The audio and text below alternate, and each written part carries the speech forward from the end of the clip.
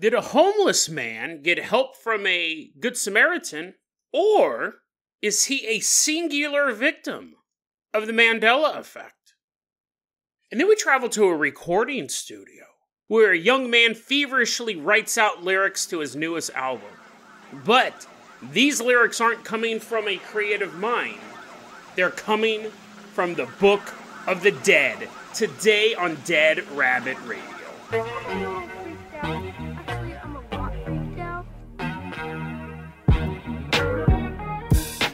Hey everyone, welcome back to another episode of Dead Rabbit Radio. I'm your host, Jason Carpenter. I'm having a great day. I hope you guys are having a great day too. We got a ton of stuff to cover, so we're going to get started right away. First off, walking into Dead Rabbit Command right now, everyone give it up for one of our Christmas live stream contributors, Kamau Kokai Taylor. Woohoo, yeah, come on in, Kamau. Kamau, I don't even know if these people still even listen to the show, right? They donated money back in December, but Kamau, you're going to be our captain, our pilot this episode. If you guys can't support the Patreon or live stream, I totally understand. Just help spread the word about the show. That helps out so much. Kamau, let's go ahead and toss you the bunny bicycle. We'll hop on the handlebars as you pedal us all the way out to Colorado Springs, Colorado. I gotta come up with a better special effect than that. People are like, what? Is my dog panting near my leg? Kamau's pedaling us all the way out to Colorado Springs, Colorado. This is a really recent paranormal conspiracy story. This all started back in June of 2022. This guy posted this story online. He went by the name Revolutionary25485. I don't have his actual real name. We're going to call him Cody. That'll be his name for this story. And Cody is currently a homeless dude living in his car. And he's like, it kind of sucks not having a house and all that stuff. But luckily the weather's warm enough. I can just sit in my car, kick back. I don't know if he has a job. Well, okay, let's put it this way. I did go through his posting history. He's up to something, but we don't know what this guy's situation is. All we know is that he's homeless and he lives in his car. And he says this, he cannot explain what happened. And I can't either. This is absolutely fascinating. He said that his car has heavy oxidation on the car headlights. And the passenger quarter panel, which is that piece of like fiberglass or metal or whatever it's made out of, that goes from the headlight all the way to the passenger door. It's like this big panel. I had to look it up. If you guys are like, Jason, we know what a quarter panel is. I was like, huh? I had to look it up. That big piece of plastic or fiberglass, whatever it's made out of, steel, that goes from the passenger side door to the headlight on the passenger side was covered in a good layer of dirt. Dirty car, dirty headlights. I don't know what the state of the rest of the car was. I don't know if just that part was muddy. I don't know what the state of the rest of the car was, but these are the parts that are important to this story. And he's aware of this, right? We're all pretty familiar with the bumps and scrapes and scratches of our cars. Well, one day, he's walking to his car, because even though he's homeless and living in his car, I'm sure he's like getting out to get food. I don't think he's cooking rotisserie chicken in the back seat. At one point, back in June, he's walking around his car and he notices that the passenger side quarter panel is cleaned off completely. And not only is it cleaned off completely, it's brand new. Just the quarter panel. And then he looks at his headlight, and his driver's side headlight, heavy oxidation on it. Passenger side headlight, brand new headlight. That whole area was replaced. And he has no idea what's happened to this. And what's interesting is when you look at the comments of people trying to help him, it makes it very clear very quickly that nobody knows what could have caused this. Some people said, well, maybe you were cooking a rotisserie chicken in your car. They actually said maybe you were breathing in too much carbon monoxide because you left your car on all the time. And because nobody knows where this guy's at. I had to figure out that he was in Colorado Springs. But he just said, no, the place I'm at is really warm right now. So no, and gas is $5 a gallon. So no, I'm not running my car all the time. So, because people are all, thinking maybe it's carbon monoxide, because the Post-it notes guy, that's a story about a guy who was slowly having carbon monoxide poisoning. He was leaving like weird post-it notes around his own house, and he thought his house was haunted because he'd find stuff out of place, but it was really him. Very famous story. It's something that people talk about all the time on ghost forums now. When someone go, it was weird. My daughter began levitating around the room and vomiting, and people were like, well, check out this theory about carbon monoxide. Yeah, I don't think all ghost accounts could be for carbon monoxide. And then the idea of that in relation to this means this guy was huffing fumes for so long, he went to the Pet Boys, bought a new quarter panel, bought a new headlight, didn't remember doing either, installed them, didn't remember doing either, and then discovered them one day. So, I mean, I guess you can hallucinate that. Once you're at Pet Boys, you're all thrown up everywhere. They're like, oh, sir, we'll help you. Just please stop hovering around. You have that theory, right? Which, okay, fine. That's probably the best rational theory you can come up with. Then a bunch of people said this was just insane. They said, well, dude, maybe someone hit you with their car and felt really bad about it, but figured they don't want to get the insurance agents. This is a couple people actually said this. This is so stupid. They said maybe when you weren't in your car, because he's not in it 24/7, maybe when you weren't in the car, there was a car accident. Someone crashed into your car, and instead of leaving a note saying, sorry I crashed into your car, here's my insurance information, instead of getting the insurance companies involved, instead of just doing a hit and run, which I think is what most people did, they replaced your front quarter panel and your headlight. They did it. When you weren't there, they straight up, they hit a car and they're like, oh no, let's not get the insurance involved. Luckily, I have this guy's exact car parts in the backseat of my car. And he's like, I don't think it's, he's been very more polite than I would have been. I was like, you guys are all idiots. He goes, I don't really think so. I don't know when they would have been able to replace everything. I do live in my car. Like, even though I'm not in the car all the time, you think I would have just walked by when I saw 2 or 3 guys reinstalling parts in my car. So he has no idea what could have caused this. And he does mention the Mandela Effect as far as being part of this. Now, obviously, when we talk about these stories, it could be totally made up. It could, oh God, I would hate it if it's the start of some ARG that I got tricked into. But, yeah, that's the story we have. What could have caused this? Like, it definitely seems... It's one of those paranormal stories that is so mundane. I love it. Right? It's so mundane. It's not like, and then he saw the 3 Pet Boys, their ghosts are floating around. They're like, we're sorry, you're homeless. And they fade away. And you know what I mean? Like, that actually would have been pretty rad now that I think about it. I do like extreme ghost stories as well. But it has to be one of the two. It has to be so insane that you can't believe it, or so mundane you think, why would someone lie about this? Like, this is just one of those little mysteries, like who replaced his front quarter panel and his headlights? Brand new headlight, right? Brand new front quarter panel. So who knows? He brings up the Mandela Effect. I mean, at a certain point, what would your options be? Mandela Effect, quantum death, right? He died in one reality and shifted into another reality that's exactly the same. He's still homeless, but this time he has a new quarter panel and a new headlight. I mean, what could it be? I mean, I'm like, when we look at the lore, I can't think of anything else outside of those two, right? CERN firing up. We all went to the headlight universe this time instead of some big change. It's a little change like that. So I wanted to find out more about this guy. I always like to do this when I'm able to. I was looking through his posting history. He's only posted about 2 things. Technically 3, but 2 or 3 things. The first one being his car. He posted about this a couple times. And then, you can look at all this in the show notes. And then he posted on 2 other subreddits where he was trying to get laid. So, I mean, I guess at least he has priorities in order, right? He's living on the streets, he's living in his car, the universe may be slowly repairing his vehicle, and then he's trying to have oral sex with some girl who goes by the name Unlucky Hedgehog. Dude, don't roll the dice on that one. Do not roll the dice on that one. That's how I found out he was in Colorado Springs, because he was commenting on subreddits for Colorado Springs, like Sexy Springers or something like that, or ColoradoSpringsHookups.com, wherever it was.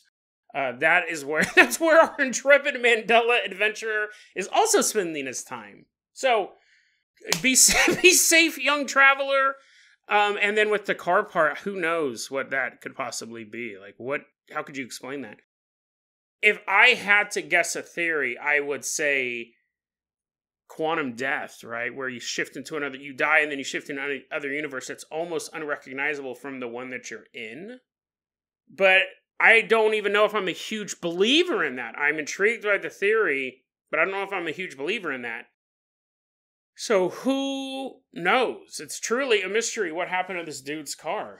And will it happen again? I'll keep looking at his posts.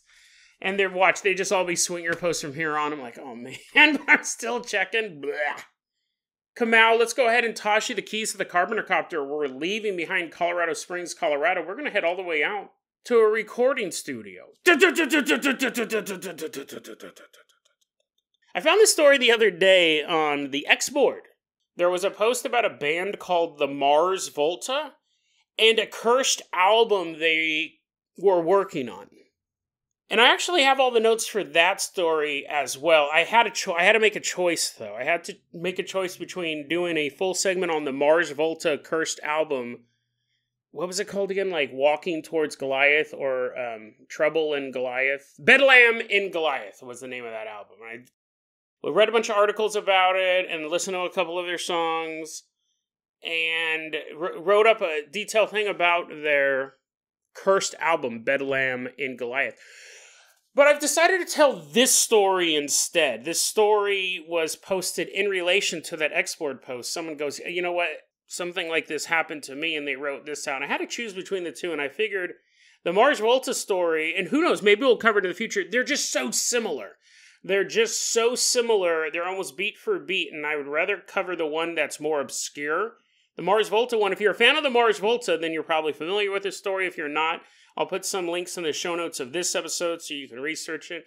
But the story I'm about to tell you has been told basically twice ever on the internet. The guy said, I talked about this a couple months ago, and nobody really cared, right? Nobody really cared. Who's this dude? And then he told the story again on this Mars Volta thread. So I wanted to cover this one, because this one, it will just disappear into the ether. The Mars Volta one is pretty well documented. Some people say it was just a publicity stunt. Who knows? This one I like because it's not a publicity stunt, because we don't know any of the people, we don't know the name of the album, we don't even know where this story took place. But let's go ahead and get this story started. Maybe someday I'll do the Mars Volta, but again, it's almost beat for beat the same story, because I would imagine if both stories are true, they would follow the same pattern. Or coming into contact with any sort of cursed media would probably follow along this same path. Let's get the story started here. Back in 1977, there was a book published called The Necronomicon. It was originally a fiction... just a brief overview here. A lot of you guys may be familiar with this, but originally H.P. Lovecraft, as a narrative device in his stories, in his shared universe, the HPU, he created this book called the Necronomicon that could be used to contact the elder gods. It had all these dark rituals that the followers of Cthulhu and Blakikatu and Yaxlaguga and all those dudes, right? Probably just summoned one or two. This is how you got a hold of them. This is basically their cell phone, the Necronomicon. And he totally made it up. He's very, very clear. Yeah, I made it up. There's nothing to it. There's no real Necronomicon. And H.P. Lovecraft, for years, would be contacted by people asking where he got it or where they can get a copy. And he'd be like, it's fake. What are you talking about? So, of course, eventually someone's going to publish a book called The Necronomicon. And in 1977... there was a book called The Necronomicon, and generally it's referred to as Chyme Necronomicon, because it was written by this is supposed to be a brief overview, but again, I want to let you guys know how this book was crafted here. So there was a guy who supposedly was named Simon, who gathered up all of these spells and these rituals and found the Journal of the Mad Arab, and put all this stuff together and published it as the Necronomicon, but people are like, the Necronomicon doesn't exist. But this supposedly was the real Necronomicon. You can buy it at like a Barnes & Noble or an Amazon. I got my copy at like a bookstore in the mall Like, what were I don't even remember. Walden Books is where you could buy them anywhere, but it was supposed to be this dark book of the dead. These spells could actually summon the dark ones. I don't think Walden Books had anything legit like that, right? Well, what's interesting about this is it's been called a hoax, because people go, we know the Necronomicon doesn't exist, this book doesn't exist, H.P. Lovecraft made up the character of the Mad Arab, but you're saying you found a journal of a fictional character? That'd be like finding the journal of R2-D2, right? It doesn't exist, and they believe that Simon was a fictional character. It was written by a guy named Peter Levenda, who was an occult history author, and that he created Simon, he created this whole thing. Now, when I read it, I knew going, and I didn't read it, it was super boring, but when I bought it and read the first couple of pages, I knew that it was fictional. A lot of people who get it, I'd say most people who buy it know that it's fictional, but nowadays people go, here's the thing, with a lot of grimoires, these books of collections of spells, basically they are just collections of spells, right? And some might be real and some might be fake, and this is the tradition that there's always been. And so there are some sources who say, yes, the Mad Arab is fake and Simon is fake, and a lot of the Necronomicon, the book that you buy at the bookstore, is fake. However, some of the rituals are real, because that is the ancient way of collecting these things. Do you think Peter actually sat down and made up ritual after ritual after ritual, or did he just include some? There's been accounts of plagiarism and all sorts of stuff. But in general, the book is considered a work of fiction. So I wanted to be very clear on that, because this fictional book is going to have some real life consequences. And what's really interesting is the people in this story also believe the book's fictional. For a while. Let's take a look at this story. This guy's name, we don't know it, right? He posted this anonymously on the X board. We're going to call him Philip. And he's at work, and his coworker's reading a copy of the Necronomicon. I don't know where they're working, where you could just be in the break room, your feet up on a table, and you're like, oh, you need to sacrifice 11 men for the dagger of Tiamat. Oh, that's why that didn't work. I only sacrificed 10. He's reading the book. The coworker's reading the book, the Necronomicon, and Philip showed a little bit of interest. Oh, what are you reading over there, man? And they started talking about it, and the coworker goes, you want it? Which would probably be probably what I would say too, because it was super boring. Here, you want it? Philip's like, yeah, sure, I'll take it. And he starts reading over the next couple days, couple weeks. And he goes, he's just reading it casually. It's fictional. He knows it's fictional, doesn't really take it seriously, but it's a fun read. It kind of takes you into this world where these things may exist. And he said, one day I was out reading it. There was a man he walked by with his family. He goes, this guy was a total wasp man. Not like a big old bug one. He's like, oh no, I have some of the dark ones. Wasp is an old term. Just by him using the term wasp, I bet you this guy's as old as I am. It's white Anglo-Saxon Protestant. It was an old slang term for basically leave it to beaver type dudes, right?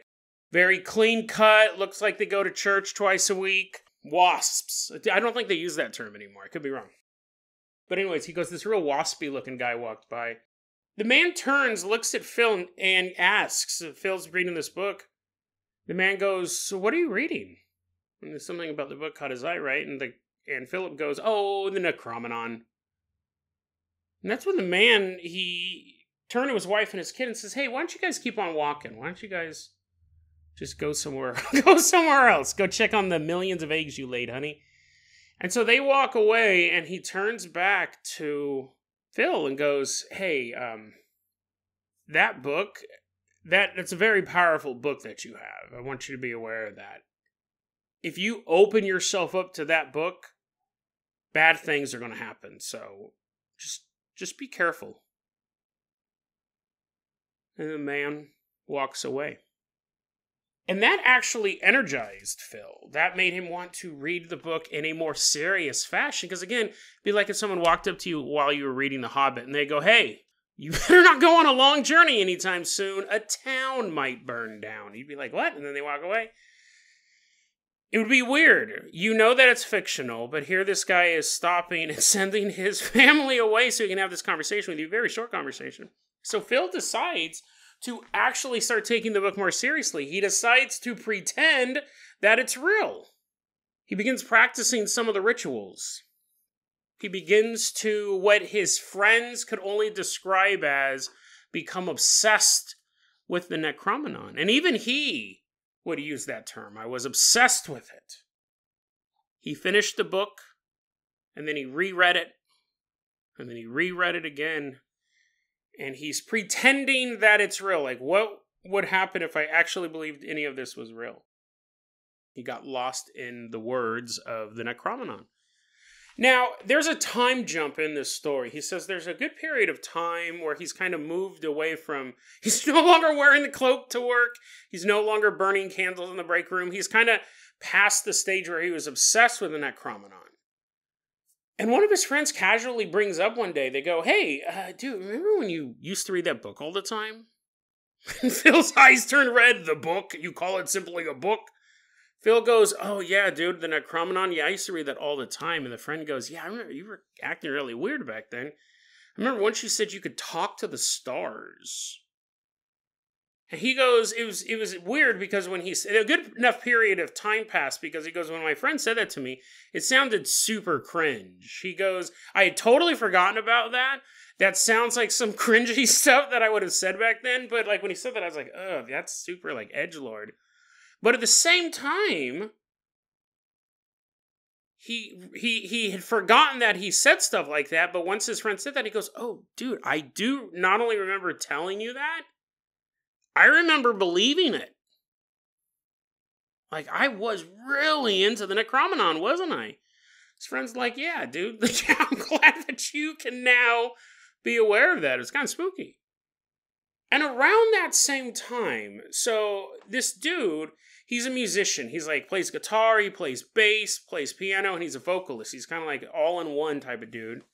And it sounded like he was either a musician before this and he had a lot of musician friends. I don't know if he was in a touring band or anything like that, or he just played on the weekends. But he goes, around the same time that my friend brought up this story about me saying I could talk to the stars, he goes, an idea for an album popped in my head.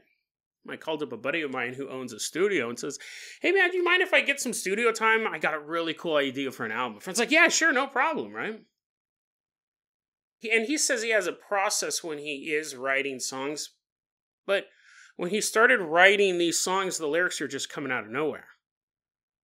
He said he was writing songs quicker than he ever did, and when he would look back at the lyrics, he goes, these lyrics don't even make sense.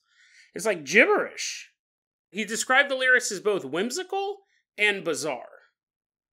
And he doesn't, even though he's writing them down, he doesn't really understand what they mean. And then when he's going into the studio, all of the songs have been written now. He goes in the studio, the arrangements completely fell into place. He goes, I've recorded albums before, I know how long these processes normally take, and this went incredibly fast. Like, far quicker than he could have ever imagined. Everything was falling into place. And then, this is another detail that he didn't really remember at the time, that his friend who owned the studio had to tell him, like, dude, what in the world was going on back then? He said, apparently, he kept insisting on having these small little details, these small little notes and noises inserted into the music. And the studio friend's like, okay. And like they would do a take and they'd put that little noise in. And the friend's like, you couldn't even hear it. Like you couldn't hear what was being added in. But Phil kept demanding to put in all these little strange, not like demonic growls or anything like that, but just like odd notes and noises laid into the track. And again, Phil didn't remember doing this stuff. This is something the friend mentioned after the album is completed. He goes, you were super insistent on having these little noises put in. And whenever I asked about him, whenever the friend of the studio owner asked about, so wait, why are we putting that noise in then?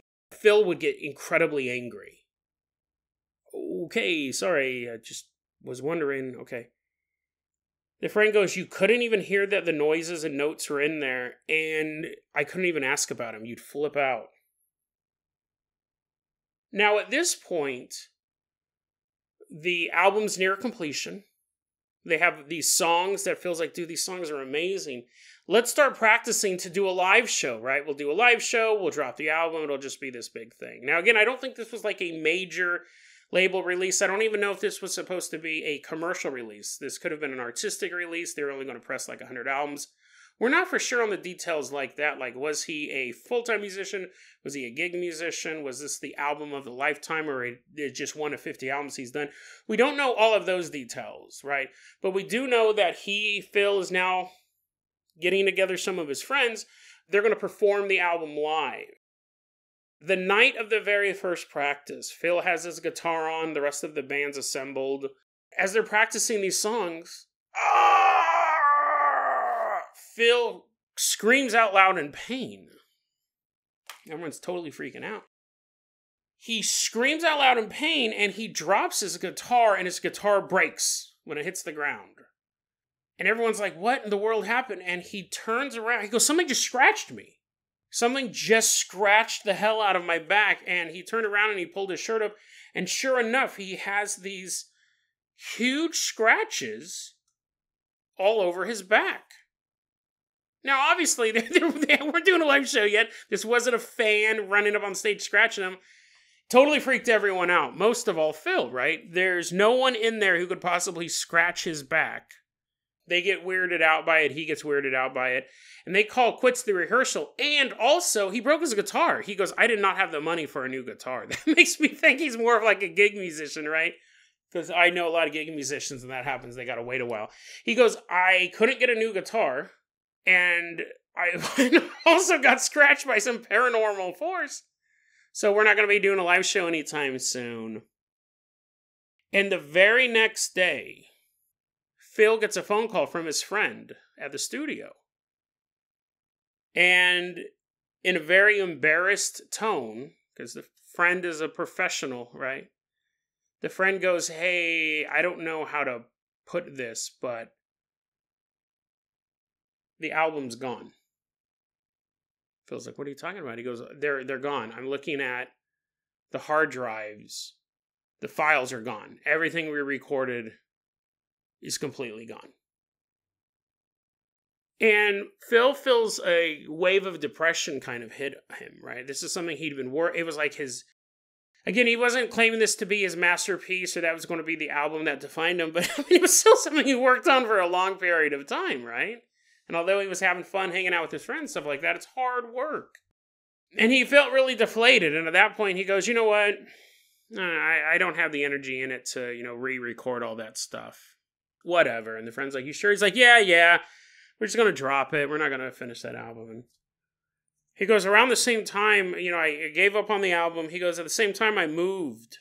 And he said when we moved, my copy of the Necronomicon went missing as well. And he goes, at that point, I really lost interest in it. Like, there was that time where I wasn't rereading it over and over again. But I was just done with it, right?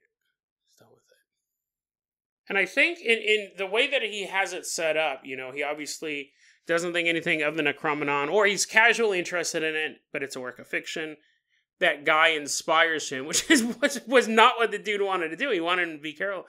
The guy inspired him to take it seriously. He begins to take it incredibly seriously, reading it, and starts saying cringy things and starts having weird beliefs that people around him are getting a little worried. And then it does seem like he's not so obsessed with it for a while, but the mere mention of the book again inspires him to write this album, which I think the idea is it is still influenced by the Necronomicon. The album, all of the ability to write these whimsical lyrics, but they were super bizarre, they didn't make sense. The album coming together so quickly, the insertion of these little sounds and signs. I think the push of the story is that is also the Necronomicon working through the album. He never really says, well, I wrote the lyrics about the Necronomicon. I was taking rituals from the Necronomicon and turning them into lyrics. But that is kind of implied, right? And from his point of view, it seems to be that that's how he sees it, right? The mere mention of his phase. What's interesting, in his narrative, he doesn't say, I was rereading the Necronomicon over and over and over and over again, up until the time I was recording it, and I'm in the recording studio. But I think the idea is that the recording process was influenced by the Necronomicon. He had pushed himself too far, too fast in a fictional book, but turned it real. And the story's not over yet. I'm just doing a little bit of analysis right now, right? We still got a little twist ending. But the Necronomicon influenced this album, and that's why it fit together so well. And he was doing stuff he didn't remember, right? This is very creepy. That's almost like a possession. But, so he moves on with his life, though. He's like, whatever, the Necronomicon, it inspired me to write this album, where at the very least was an underlying influence. But I lost it, and I lost interest in the album, and I'm gone. He finishes his story like this, though. This takes place a time afterwards, after he moved away and after the album disappeared.